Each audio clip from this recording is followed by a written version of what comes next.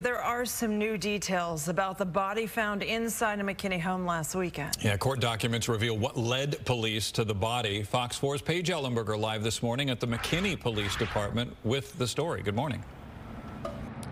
Yeah, good morning. Court documents detail the grim discovery made Sunday when police found 35-year-old Heather Schwab's body inside of a McKinney home.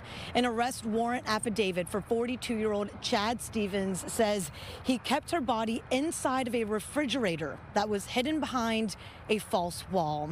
Investigators believe Schwab died over a year ago.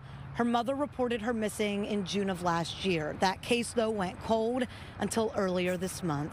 Schwab's mother called police once again, telling them Stevens' ex-wife contacted her, claiming Stevens had killed Schwab and buried her body. His ex-wife and her daughter detailed to police phone conversations with Stevens. They say he had made comments about looking up penalties for hiding a body and asked if they thought he had killed Schwab.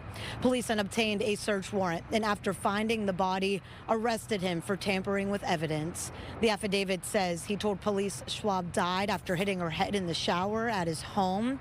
Police also interviewed another one of his ex-girlfriends who claims she moved in with him last September. However, she never mentioned Schwab. She says when she tried to leave him in January, he assaulted her.